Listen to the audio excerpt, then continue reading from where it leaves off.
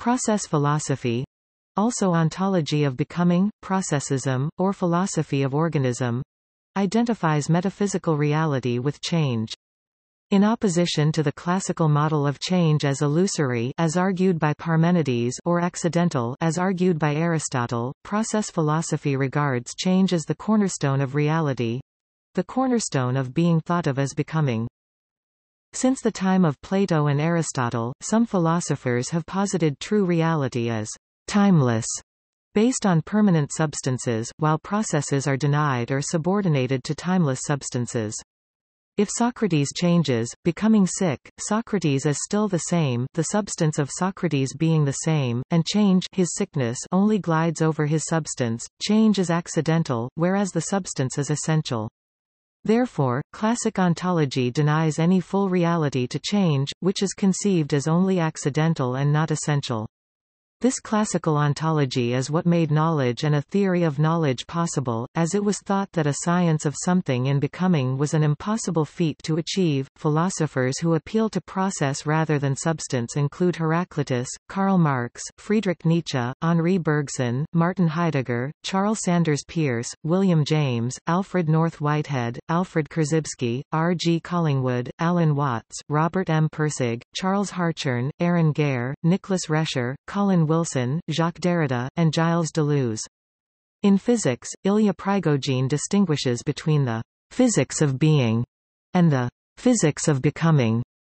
Process philosophy covers not just scientific intuitions and experiences, but can be used as a conceptual bridge to facilitate discussions among religion, philosophy, and science. Process philosophy is sometimes classified as closer to continental philosophy than analytic philosophy, because it is usually only taught in continental departments.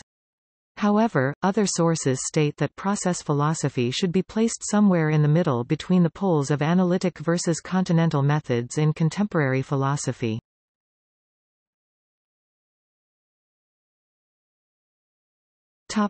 History.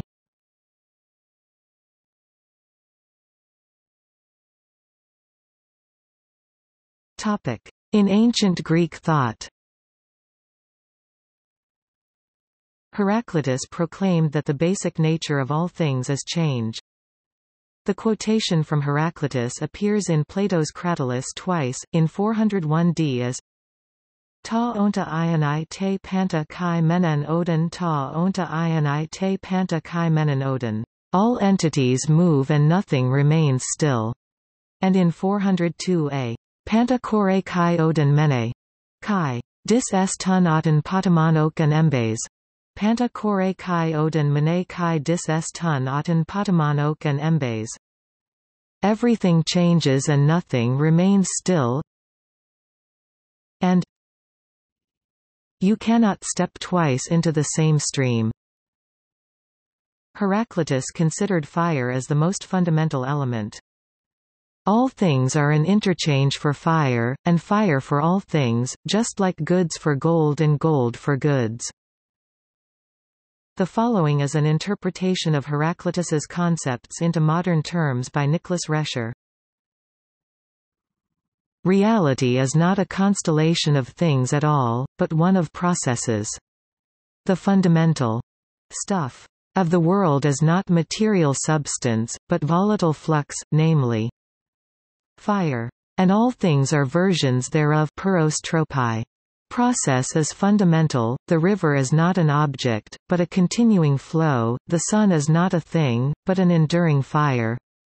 Everything is a matter of process, of activity, of change panta re.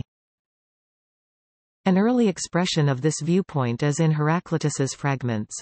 He posits strife, hieres strife, conflict, as the underlying basis of all reality defined by change. The balance and opposition in strife were the foundations of change and stability in the flux of existence.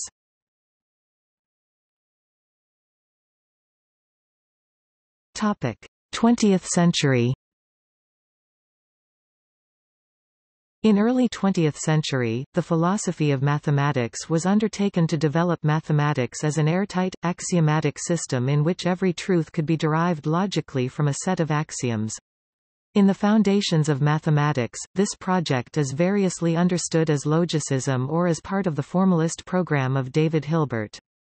Alfred North Whitehead and Bertrand Russell attempted to complete, or at least facilitate, this program with their seminal book Principia Mathematica, which purported to build a logically consistent set theory on which to found mathematics. After this, Whitehead extended his interest to natural science, which he held needed a deeper philosophical basis. He intuited that natural science was struggling to overcome a traditional ontology of timeless material substances that does not suit natural phenomena. According to Whitehead, material is more properly understood as process. In 1929, he produced the most famous work of process philosophy, Process and Reality, continuing the work begun by Hegel but describing a more complex and fluid dynamic ontology. Process thought describes truth as movement in and through substance, Hegelian truth, rather than substances as fixed concepts or things, Aristotelian truth. Since Whitehead, process thought is distinguished from Hegel in that it describes entities that arise or coalesce in becoming, rather than being simply dialectically determined from prior posited determinates. These entities are referred to as complexes of occasions of experience.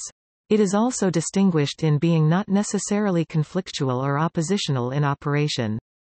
Process may be integrative, destructive or both together, allowing for aspects of interdependence, influence, and confluence, and addressing coherence in universal as well as particular developments, i.e., those aspects not befitting Hegel's system. Additionally, instances of determinate occasions of experience, while always ephemeral, are nonetheless seen as important to define the type and continuity of those occasions of experience that flow from or relate to them.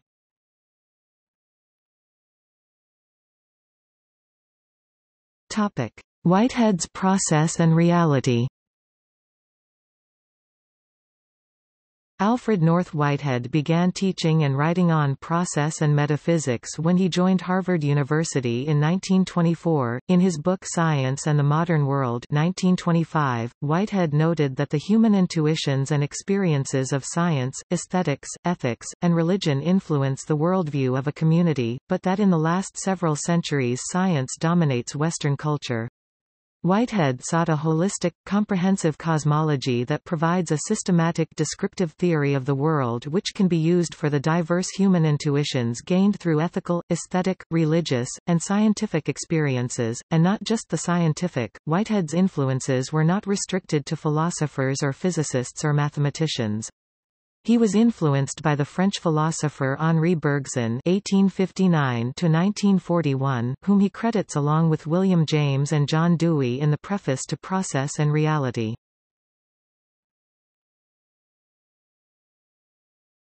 Topic: Process metaphysics.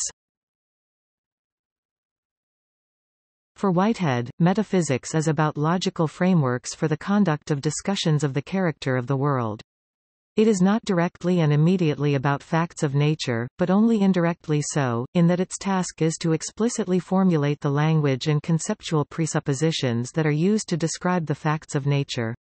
Whitehead thinks that discovery of previously unknown facts of nature can in principle call for reconstruction of metaphysics. The process metaphysics elaborated in Process and Reality posits an ontology which is based on the two kinds of existence of entity, that of actual entity and that of abstract entity or abstraction, also called object. Actual entity is a term coined by Whitehead to refer to the entities that really exist in the natural world. For Whitehead, actual entities are spatiotemporally extended events or processes. An actual entity is how something is happening, and how its happening is related to other actual entities.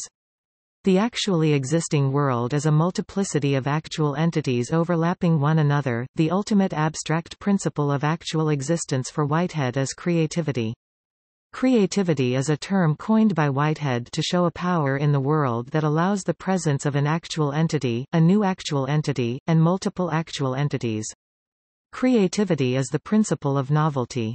It is manifest in what can be called singular causality. This term may be contrasted with the term gnomic causality. An example of singular causation is that I woke this morning because my alarm clock rang. An example of gnomic causation is that alarm clocks generally wake people in the morning. Aristotle recognizes singular causality as efficient causality. For Whitehead, there are many contributory singular causes for an event. A further contributory singular cause of my being awoken by my alarm clock this morning was that I was lying asleep near it till it rang.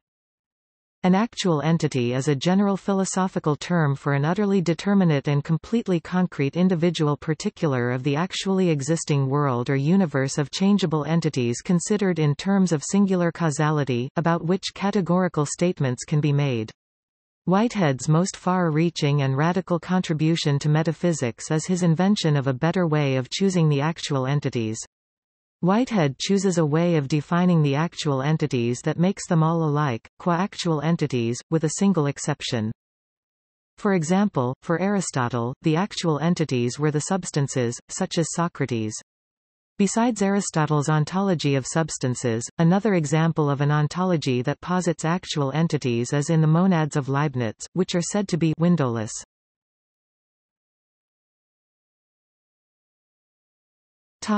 Whitehead's actual entities.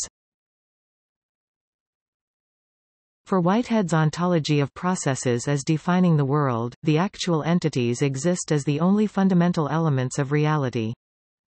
The actual entities are of two kinds, temporal and atemporal.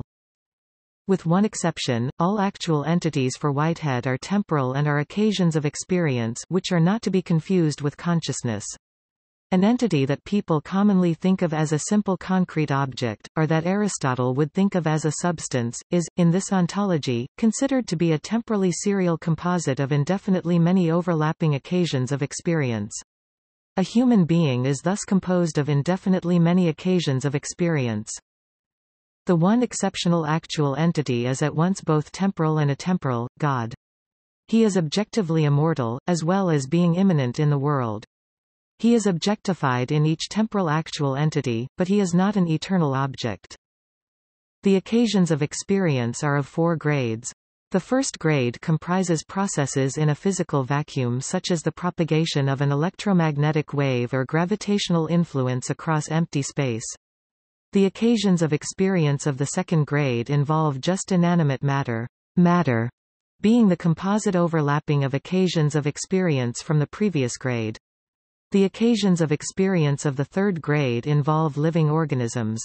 Occasions of experience of the fourth grade involve experience in the mode of presentational immediacy, which means more or less what are often called the qualia of subjective experience.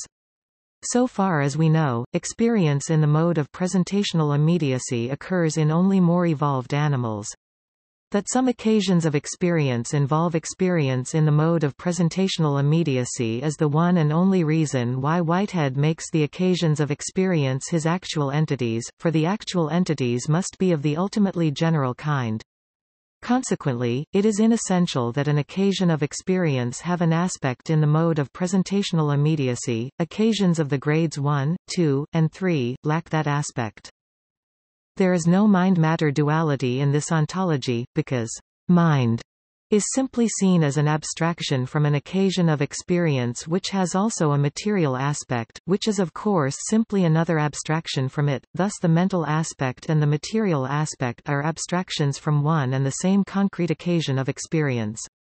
The brain is part of the body, both being abstractions of a kind known as persistent physical objects, neither being actual entities. Though not recognized by Aristotle, there is biological evidence, written about by Galen, that the human brain is an essential seat of human experience in the mode of presentational immediacy. We may say that the brain has a material and a mental aspect, all three being abstractions from their indefinitely many constitutive occasions of experience, which are actual entities.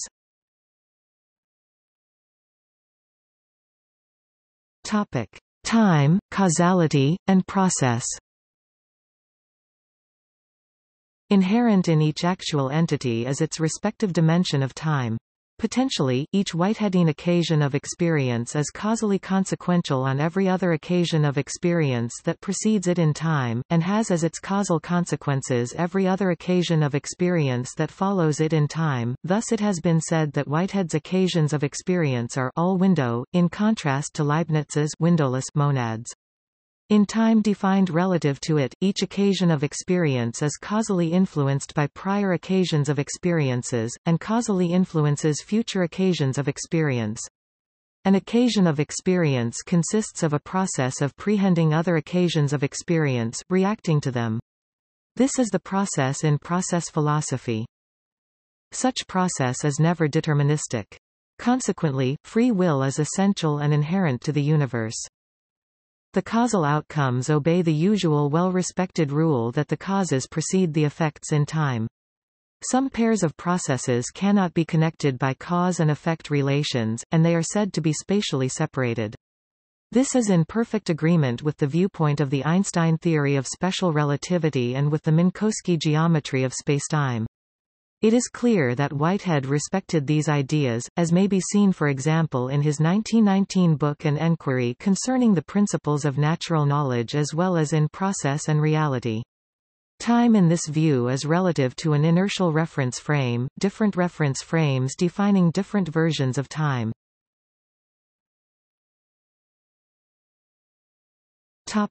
Atomicity. The actual entities, the occasions of experience, are logically atomic in the sense that an occasion of experience cannot be cut and separated into two other occasions of experience. This kind of logical atomicity is perfectly compatible with indefinitely many spatio-temporal overlaps of occasions of experience. One can explain this kind of atomicity by saying that an occasion of experience has an internal causal structure that could not be reproduced in each of the two complementary sections into which it might be cut. Nevertheless, an actual entity can completely contain each of indefinitely many other actual entities. Another aspect of the atomicity of occasions of experience is that they do not change. An actual entity is what it is. An occasion of experience can be described as a process of change, but it is itself unchangeable. The reader should bear in mind that the atomicity of the actual entities is of a simply logical or philosophical kind, thoroughly different in concept from the natural kind of atomicity that describes the atoms of physics and chemistry.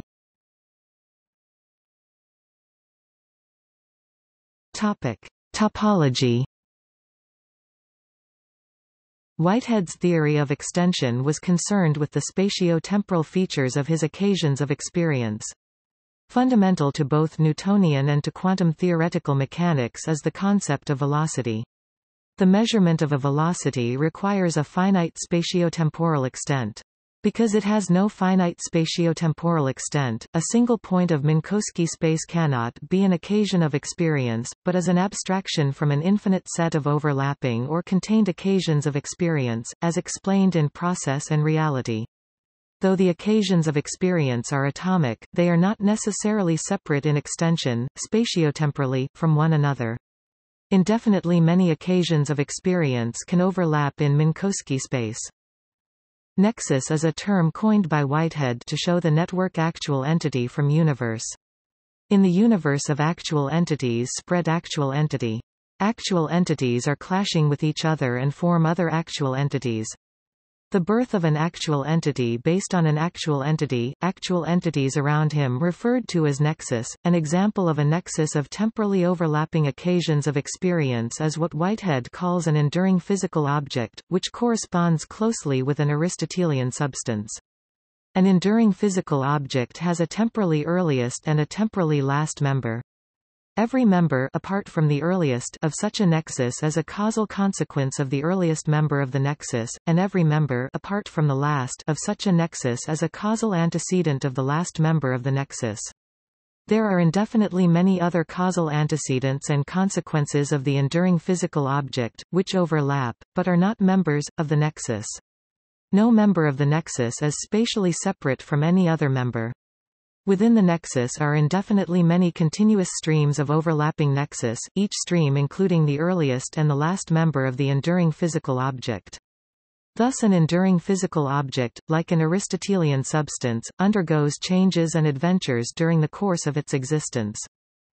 In some contexts, especially in the theory of relativity in physics, the word event refers to a single point in Minkowski or in Riemannian spacetime. A point event is not a process in the sense of Whitehead's metaphysics. Neither is a countable sequence or array of points. A Whiteheadian process is most importantly characterized by extension in spacetime, marked by a continuum of uncountably many points in a Minkowski or a Riemannian spacetime. The word event, indicating a Whiteheadian actual entity, is not being used in the sense of a point event. Topic: Whitehead's abstractions. Whitehead's abstractions are conceptual entities that are abstracted from or derived from and founded upon his actual entities. Abstractions are themselves not actual entities. They are the only entities that can be real but are not actual entities. This statement is one form of Whitehead's ontological principle. An abstraction is a conceptual entity that refers to more than one single actual entity. Whitehead's ontology refers to importantly structured collections of actual entities as nexuses of actual entities. Collection of actual entities into a nexus emphasizes some aspect of those entities, and that emphasis is an abstraction, because it means that some aspects of the actual entities are emphasized or dragged away from their actuality, while other aspects are de-emphasized or left out or left behind. Eternal object is a term coined by Whitehead. It is an abstraction, a possibility, or pure potential. It can be ingredient into some actual entity. It is a principle that can give a particular form to an actual entity. Whitehead admitted indefinitely many eternal objects. An example of an eternal object is a number, such as the number 2. Whitehead held that eternal objects are abstractions of a very high degree of abstraction. Many abstractions, including eternal objects, are potential ingredients of processes.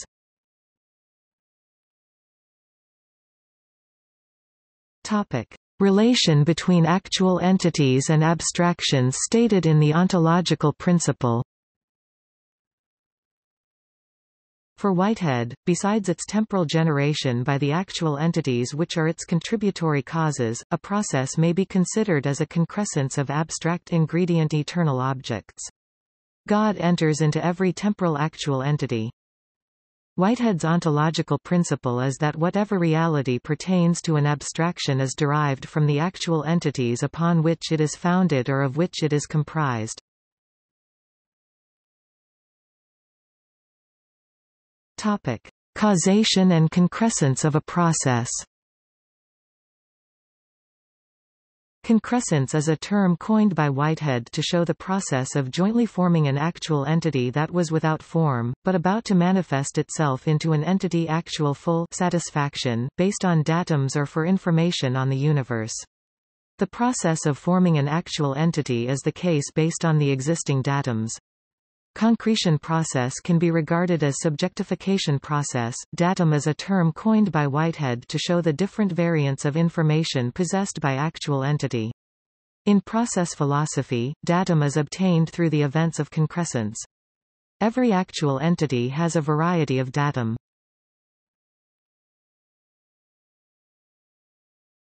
Topic: Commentary on Whitehead and on process philosophy.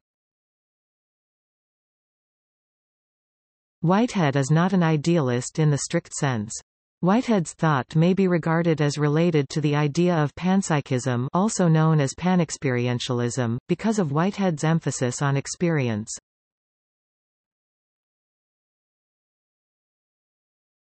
Topic: On God.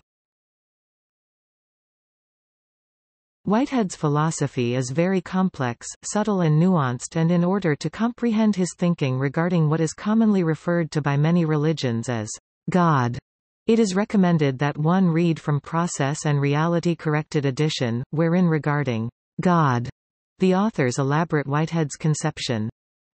He is the unconditioned actuality of conceptual feeling at the base of things, so that by reason of this primordial actuality, there is an order in the relevance of eternal objects to the process of creation. 343 of 413, location 7624 of 9706, Kindle ed. Whitehead continues later with the particularities of the actual world presuppose it, while it merely presupposes the general metaphysical character of creative advance, of which it is the primordial exemplification. 344 of 413, location 7634 of 9706, Kindle edition. Process philosophy might be considered, according to some theistic forms of religion, to give a god a special place in the universe of occasions of experience. Regarding Whitehead's use of the term occasions in reference to God, it is explained in Process and Reality Corrected Edition that actual entities, also termed actual occasions, are the final real things of which the world is made up. There is no going behind actual entities to find anything 28 more real. They differ among themselves. God is an actual entity, and so is the most trivial puff of existence in far-off empty space. But, though there are gradations of importance, and diversities of function, yet in the principles which actuality exemplifies all are on the same level. The final facts are, all alike, actual entities, and these actual entities are drops of experience, complex and interdependent. It can also be assumed within some forms of theology that a God encompasses all the other occasions of experience but also transcends them, and this might lead to it being argued that Whitehead endorses some form of panentheism. Since, it is argued theologically, that free will is inherent to the nature of the universe, Whitehead's God is not omnipotent in Whitehead's metaphysics. God's role is to offer enhanced occasions of experience. God participates in the evolution of the universe by offering possibilities, which may be accepted or rejected. Whitehead's thinking here has given rise to process theology, whose prominent advocates include Charles Hartshorne, John B. Cobb Jr., and Hans Jonas, who was also influenced by the non-theological philosopher Martin Heidegger. However, other process philosophers have questioned Whitehead's theology, seeing it as a regressive Platonism. Whitehead enumerated three essential natures of God. The primordial nature of God consists of all potentialities of existence for actual occasions, which Whitehead dubbed eternal objects. God can offer possibilities by ordering the relevance of eternal objects. The consequent nature of God prehends everything that happens in reality. As such, God experiences all of reality in a sentient manner. The last nature is the superjective. This is the way in which God's synthesis becomes a sense datum for other actual entities. In some sense, God is prehended by existing actual entities.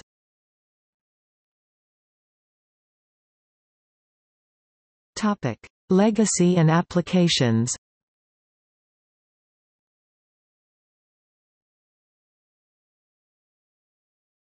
Topic: Biology. In plant morphology, Rolf Sattler developed a process morphology, dynamic morphology that overcomes the structure-process or structure-function dualism that is commonly taken for granted in biology. According to process morphology, structures such as leaves of plants do not have processes, they are processes. In evolution and in development, the nature of the changes of biological objects are considered by many authors to be more radical than in physical systems. In biology, changes are not just changes of state in a pre-given space, instead the space and more generally the mathematical structures required to understand object change over time.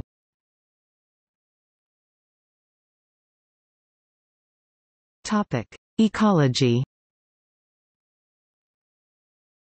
With its perspective that everything is interconnected, that all life has value, and that non-human entities are also experiencing subjects, process philosophy has played an important role in discourse on ecology and sustainability.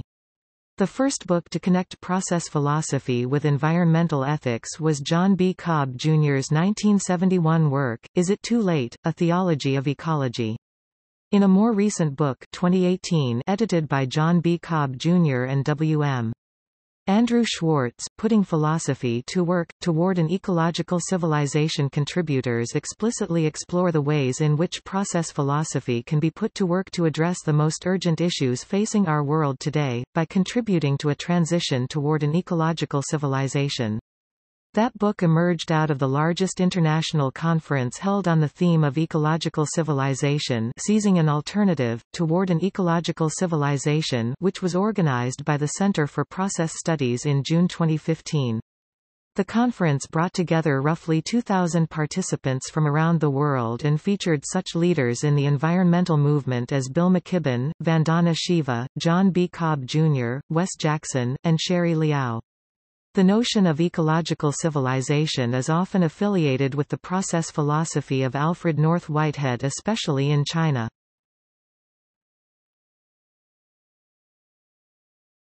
Topic: Mathematics. In the philosophy of mathematics, some of Whitehead's ideas re-emerged in combination with cognitivism as the cognitive science of mathematics and embodied mind theses. Somewhat earlier, exploration of mathematical practice and quasi-empiricism in mathematics from the 1950s to 1980s had sought alternatives to metamathematics in social behaviors around mathematics itself, for instance, Paul Erdős's simultaneous belief in Platonism and a single big book in which all proofs existed, combined with his personal obsessive need or decision to collaborate with the widest possible number of other mathematicians. The process, rather than the outcomes, seemed to drive his explicit behavior and odd use of language, as if the synthesis of Erdős and collaborators in seeking proofs, creating sense datum for other mathematicians, was itself the expression of a divine will. Certainly, Erdős behaved as if nothing else in the world mattered, including money or love, as emphasized in his biography The Man Who Loved Only Numbers.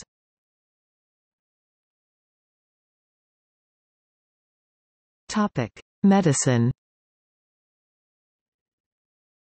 Several fields of science and especially medicine seem to make liberal use of ideas in process philosophy, notably the theory of pain and healing of the late 20th century. The philosophy of medicine began to deviate somewhat from scientific method and an emphasis on repeatable results in the very late 20th century by embracing population thinking, and a more pragmatic approach to issues in public health, environmental health and especially mental health.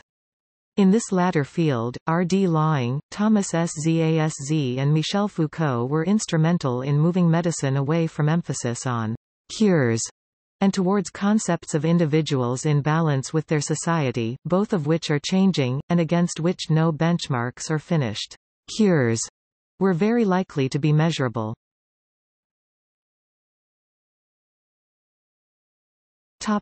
Psychology.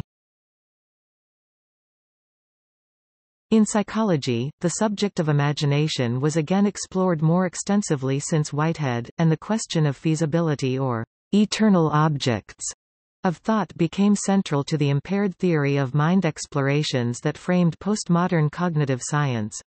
A biological understanding of the most eternal object, that being the emerging of similar but independent cognitive apparatus, led to an obsession with the process embodiment, that being, the emergence of these cognitions.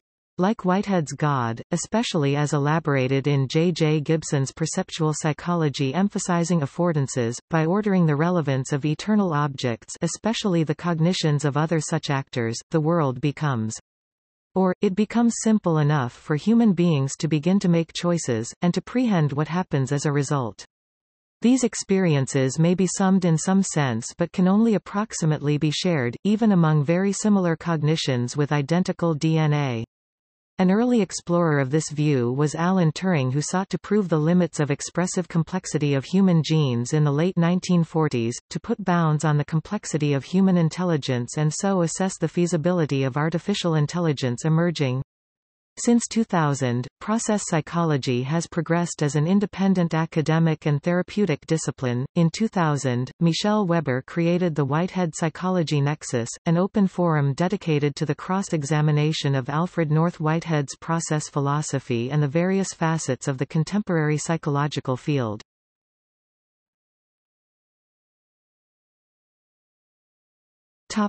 See also Concepcioniccia, the Buddhist doctrine that all is transient, evanescent, inconstant.